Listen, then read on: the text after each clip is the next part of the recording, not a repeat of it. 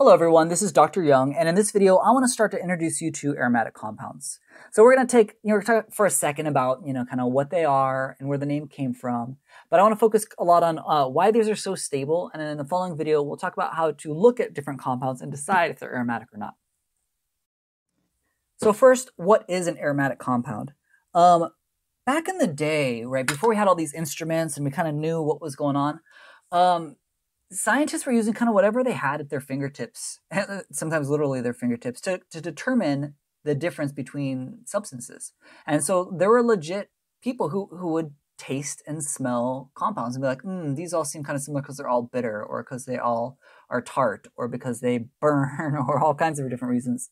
And so there was a whole bunch of molecules that had a distinct odor. And so initially these compounds were called aromatic because they had an aromatic quality. You could smell them, right? You think of like aroma.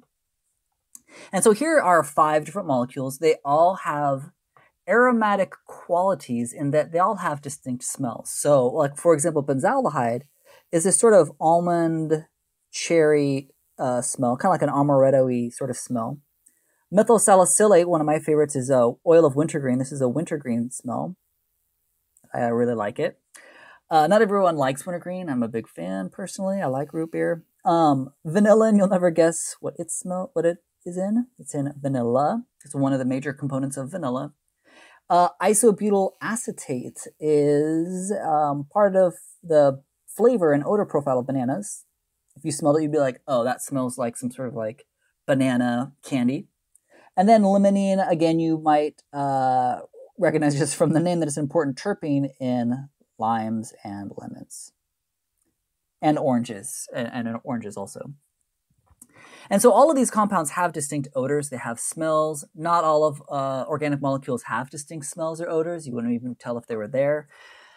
But this is kind of like an old definition and concept. Nowadays, when we're talking about aromatic compounds, we're talking about specific structural qualities that impart a particular stability to a compound, and it changes the reactivity of that compound.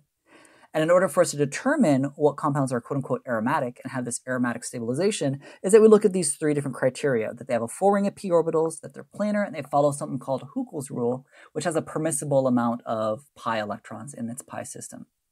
I'm not going to go into depth with these 3 rules on this video. I'm going to save that for the next video.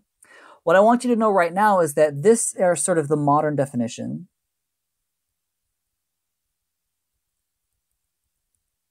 And yes, these type of aromatic compounds may have smells. They also may not smell like anything in particular. But of these 5 that I have here, the benzaldehyde, methyl salicylate, vanillin, isobutyl acetate, and limonene, only these 3 are technically aromatic compounds in the way that we're going to be talking about aromatic compounds and aromaticity moving forward. These 3 have a particular way to react, and these 3 are particularly stable given that they have 3 pi bonds in them, or at least 3 pi bonds in them. Most of these have actually 4. So what makes aromatic compounds so stable? Why does it matter? Why do we care? What evidence is there of this? So now if I take a look at the hydrogenation data, and you may have seen heat of hydrogenation data in previous videos, but just to remind you, when we're talking about the heat of hydrogenation, what we're saying is we're going to do a catalytic hydrogenation on something. So in this example, I have a cyclohexene. If I do a catalytic hydrogenation of cyclohexene, I add H2 and like palladium on carbon or some other palladium catalyst, I'm just going to fully hydrogenate it by adding those 2 hydrogens right here and here.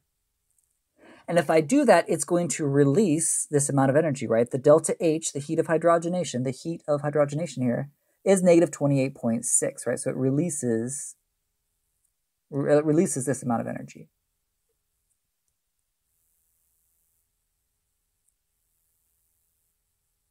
Or in other words, it goes from here. So if I looked at this chart down here, we're saying that cyclohexene is here, and it goes down to what we're going to call 0. We're going to use cyclohexane as a sort of 0. And we're saying that it goes down in energy, right? It releases energy. It's favorable. It's exergonic, etc. It releases heat. It's exothermic.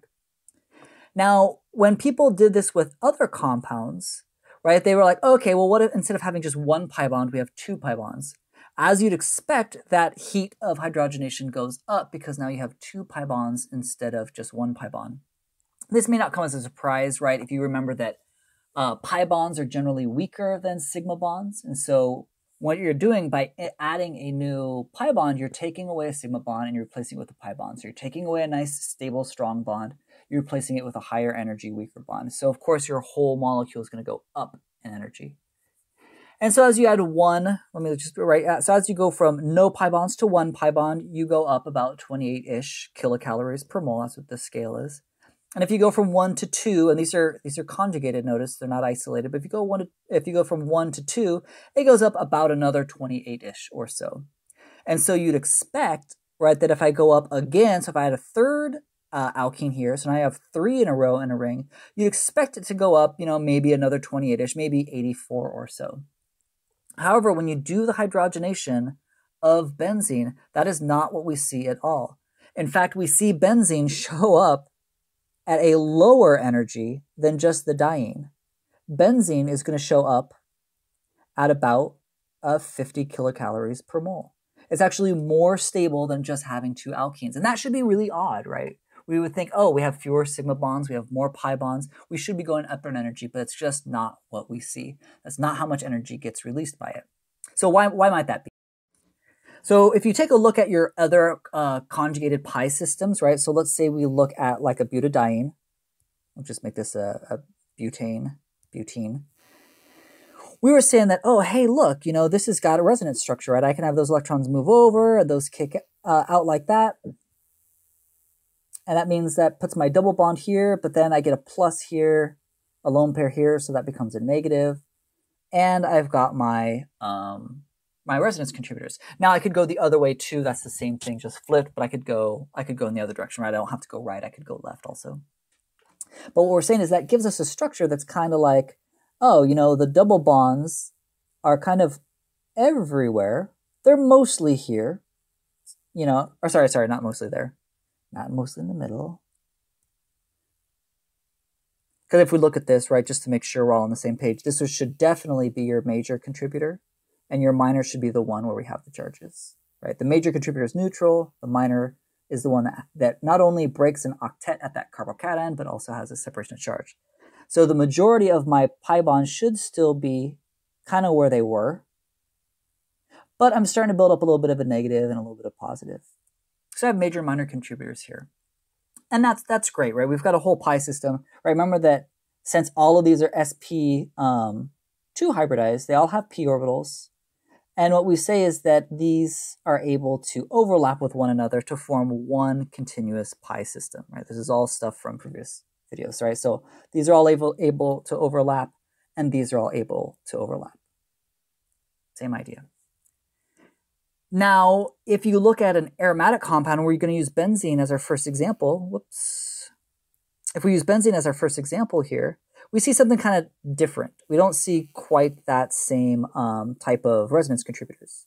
So here's my benzene, I'll go ahead and I'll draw my resonance contributors where I can move this alkene clockwise, but that bumps this one clockwise, and that bumps this one clockwise.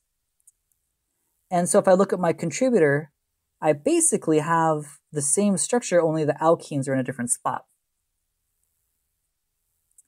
And now with this one, there is no major or minor, right? They're equal.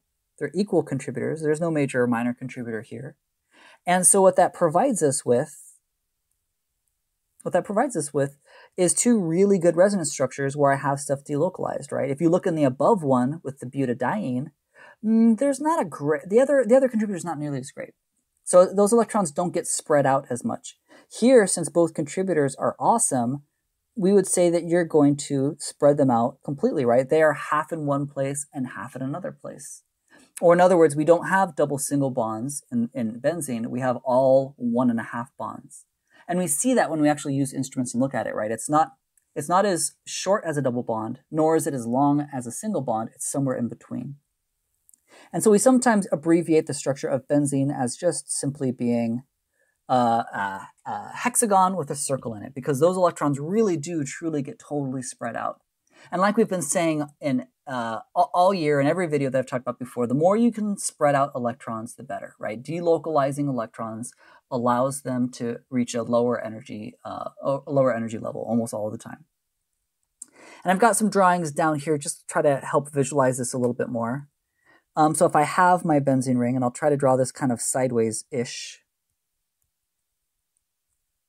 I know I'm not the best artist in the world here, but if I draw this kind of sideways-ish, where this is supposed to be kind of coming out at us. So I'm looking at the benzene from the side view. All right, so all of these intersections are carbons. What we're saying here is that since every single one of these carbons here is sp2, it has a leftover p orbital, and that p orbital is going to be going perpendicular to where all the stuff is. So I've got a p orbital going up and down, p orbital going up and down, etc. on all 6 of these carbons. And if I have them, if they're all oriented the same way and they're all overlapping, I can get the constructive interference going on with all of these top lobes, and the destructive, or sorry, and also constructive interference going on with all of these bottom lobes. I know this is going to look kind of funny going underneath, but I can get them to all overlap to form bigger molecular orbitals, which is what this is trying to show you, right? This drawing here is that when we talk about benzene, it's not that the electrons are located in one spot, it's that they're spread out in 2 big sort of stacks. It's almost like a sandwich, in 2 big stacks, one lobe on one face of the benzene and one lobe on the bottom face of the benzene. So these electrons are really, really super spread out, which makes them really, really stable and makes it so that benzene doesn't really want to change that. So if you're trying to react benzene, you're trying to change how those electrons are spread out, you're going to interrupt the aromaticity, which is going to cause you to have a really high energy transition state. And so what we see is that benzene reacts different. And I said benzene reacts different, but really it's all aromatic compounds react differently than you might expect, right? So aromatic compounds do not undergo the same reactions as isolated alkenes. So in previous chapters, right, you may have learned that, oh, I can do a acid catalyzed hydrolysis of an alkene where it goes Markov-Nikov. That totally made sense then. I could add HCl to it. I could add Cl2 to an alkene. I could hydrogenate an alkene, add 2 H's to it. All of that stuff works for alkenes, right? All that chemistry that we knew. However, with aromatic compounds, right? So here's benzene. It's an aromatic compound. Now if I try to add H plus in water to it, nothing. Doesn't do anything. No reaction. If I add HCl to benzene, again, nothing. We're not going to see any difference. We just get benzene back. If I try to do just H2 and palladium, just with like a normal palladium catalyst, again, nothing. It just doesn't react with anything that we learned for the previous alkenes in the previous chapters. It is just too stable. The transition state is too high. We have to do different types of chemistry for it, which is what this next section of our class is going to be, learning about what types of reactions can a benzene or other aromatic compounds undergo, and what's the mechanism like, and what reagents do we need to do. So I hope that gives you a little bit better idea of what an aromatic compound kind of is, just the idea that they're really stable, right? They have this aromatic stability, and that's because the electrons can get spread out in a ring, really delocalized, really stable, tend to not react like regular alkenes do, even though it's kind of like there's 3 alkenes just in a circle.